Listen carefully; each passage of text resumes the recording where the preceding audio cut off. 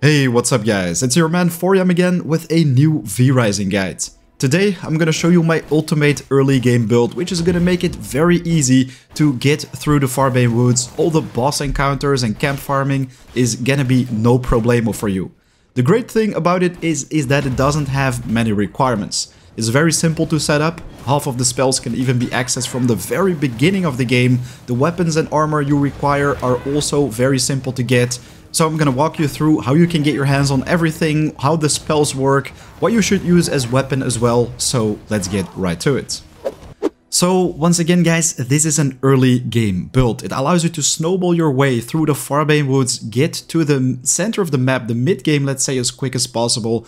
Works very well from level 0 to 30. I even managed to take down skilly targets with it, which are basically 10 or more levels above you. But this is exactly the build which I used for all the footage which you're gonna see in the coming minutes. So I worked with basic gear. I already have better gear, but for the sake of this video, I want to show you that this works very well. So power level 3 or gear level 3 Night Stalker armor, a simple bone ring, and then also a straw hat and traveler's wrap.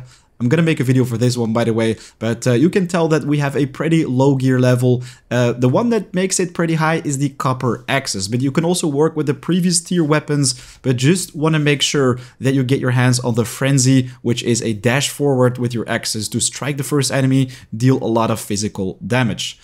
I'm gonna explain you in a second how we use these axes, but let's move on to the abilities. So these can be accessed from the very beginning of the game. The Veil of Blood travel ability, I think it's still one of the best, if not the best travel ability, as it gives you so much more survivability.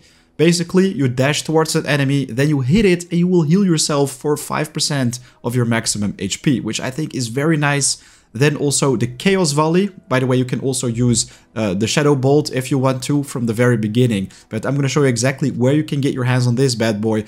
The nice thing about this spell is that the projectiles fly really fast, so it's gonna be pretty easy to hit them. And then, last but not least, we also have the Blood Rite. This is also one which you get from the start, but I still think it's very good as it deals AoE damage. At the same time, you will heal yourself for a large amount of HP, which is very powerful. Once again, adds up to that survivability. Then, last but not least, we also have the Merciless Charge. I personally think this one isn't even necessary. I actually use it for escape purposes most of the time, but it is pretty useful to stun enemies, even bosses. So before we get into some gameplay, let's show you exactly where you can get your hands on these abilities. So we're gonna go to the Blood Altar. By the way guys, make sure to build this one if you don't have the abilities yet. The first target is Lydia the Chaos Archer. After you've taken this one down, also in the Farbane Woods, you will be rewarded with the Devourer structure and also the Chaos Volley. So make sure to hunt this one down. Then for the Merciless Charge, you're gonna have to deal with Quincy the Bandit King. Once again guys, this ultimate is an optional ability. It's not necessary at all. I barely use it, but you're gonna have to deal with this guy in the end anyways, as he basically introduces you to the mid game.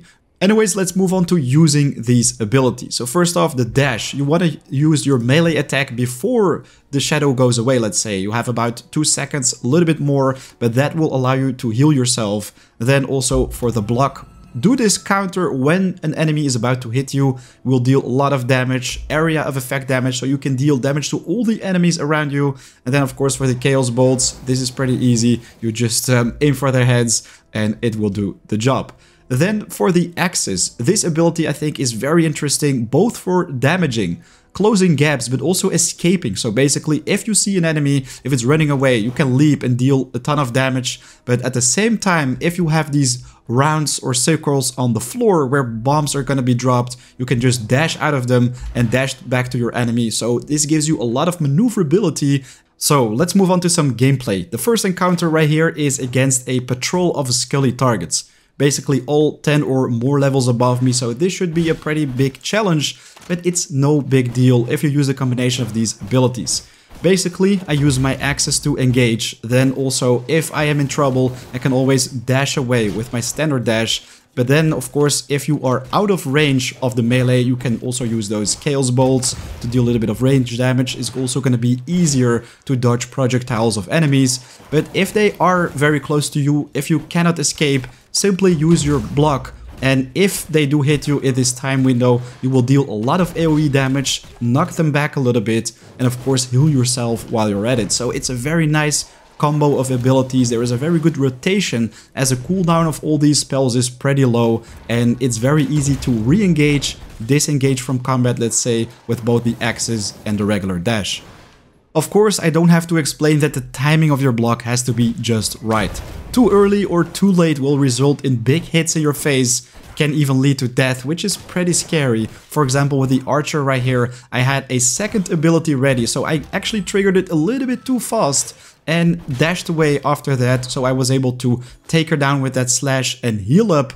Right here we have a little boss fight against Grayson the Armorer. Thank God I had the shades of the tree because it was midday, but I think this one is very nice to showcase the block ability.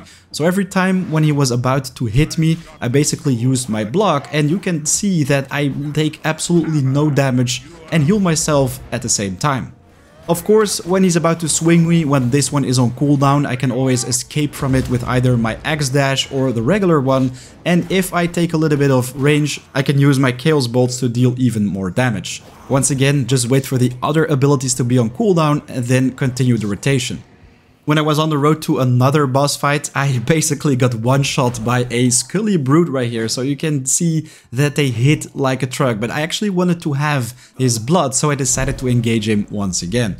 This is a very important tip, guys. If you have Brute Blood, this basically allows you to have lifesteal with your standard attacks, so this is also when I decided to go after this guy.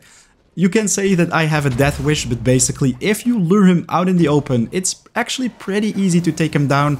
With the Chaos Bolts, you're just gonna dance around them, wait for them to do their attacks, and then dash behind them with a Blood Dash. Of course, if you see when they are attacking with their base attacks, you can always use your block, which is gonna make it very easy to negate all the damage. So there you go, the Brute is down. We get our hands on a buff which gives us lifesteal in combat, makes this Berserker build, let's say, even more interesting, as you can constantly heal yourself in combat. Okay, so there you have it, pretty much everything you need to know for this build. During the outro I'm gonna show you a little bit more gameplay against Clive the Firestarter, as he was pretty interesting to deal with as well. With this build you have so much maneuverability to disengage from combat and re-engage, especially with these explosions, but it wasn't a problem at all. So guys, if you enjoyed watching this video, if it was helpful, make sure to hit that like button as it helps out the channel big time. Already very much appreciated, and of course, if you have suggestions for future videos, if you have questions about V-Rising in general, let me know in the comments down below. Of course, you are very welcome on our community Discord with thousands of members. We also have our own server for V-Rising, so definitely make sure to check it out. Anyways, right now it's 4 AM out. I want to wish you an awesome day. Happy hunting. Till next time. Peace.